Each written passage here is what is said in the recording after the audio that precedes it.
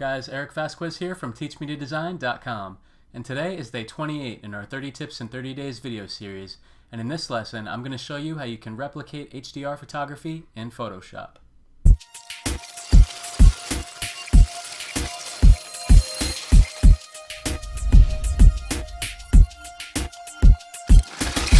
Alright guys, so today I want to show you a cool technique that will help you to kind of reproduce an HDR effect with your photos. And for those of you guys who don't know or haven't seen much HDR photography, what that stands for is high dynamic range.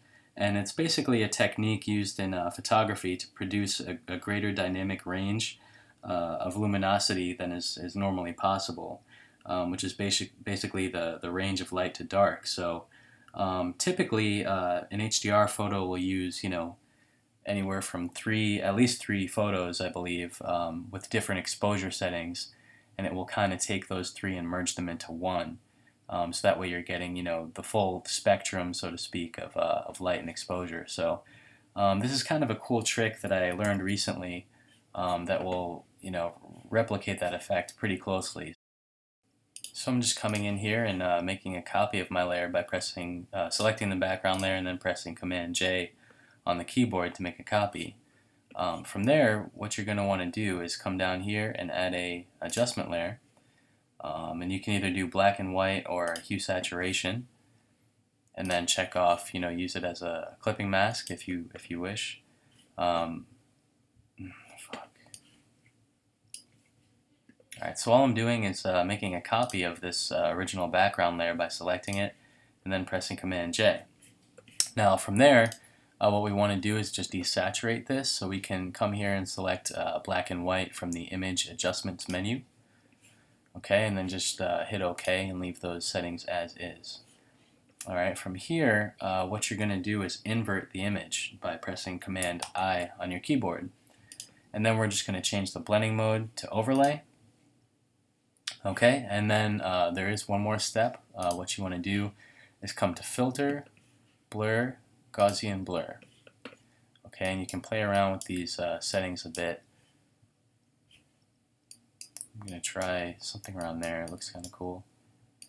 There you go, maybe around 56 for this image, and then hit OK. And there you go. You can see now, like, we have, a much wider range of highlights and midtones, and even the shadow areas are looking more, rich and defined. So that's a pretty nice looking effect. And if you want to push it further, one thing that you can do is merge these layers, merge both of them actually by pressing Command Option Shift E, and that's going to merge all the visible layers, so your background and the HDR layer that we created.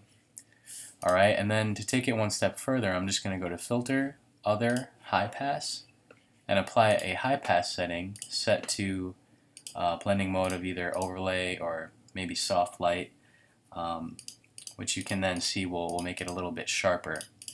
So that's just a nice little extra tip there that you can add to these HDR images. And all I've done is grabbed both of those layers and put them into a group folder so that you can see them before and after. So let's try this one more time on this image, alright, just so you guys can see the effect. Again, I'm just going to make a copy of the layer, going to desaturate it, invert the image, Command I on the keyboard, change the blending mode to overlay, and then apply a Gaussian blur. Okay, and the amount of blur that you want to have is going to be different in every image, so just kind of play around with the slider and see what you like.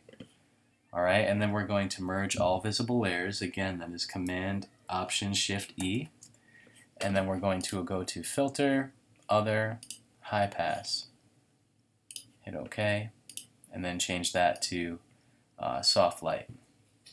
And again, so you guys can see the before and after of this image, that's a really cool photo effect there that we're getting. So you guys can kind of see how this is affecting the original image in both instances here with both of these nice animal portraits, and but this will actually work really well too for landscapes or images of cities or anything like that. And it's been a pretty popular trend for a while now.